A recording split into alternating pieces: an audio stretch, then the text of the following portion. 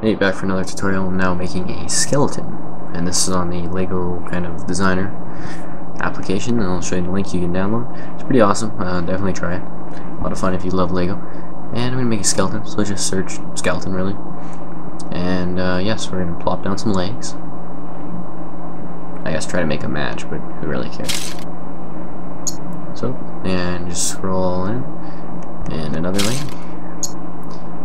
And then we'll have a body piece, and it attaches, as you can see. Now I don't quite get the arms how they attach, but or why they attach like this, but it's basically put it like that, and you use your arrow keys to tilt it until it's usable. You can't really put it at its side, which is kind of stupid.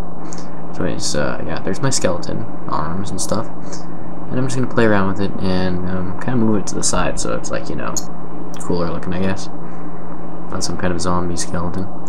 And these are the heads. I don't remember these quite being the heads when I was younger for skeletons, but whatever. So I'll delete these, and I'm gonna look for the actual skeleton heads. So type in head kind of in the search bar, and you'll come across these heads. And no, that's pretty cool looking. Now these are skeleton heads, so I gotta delete this one.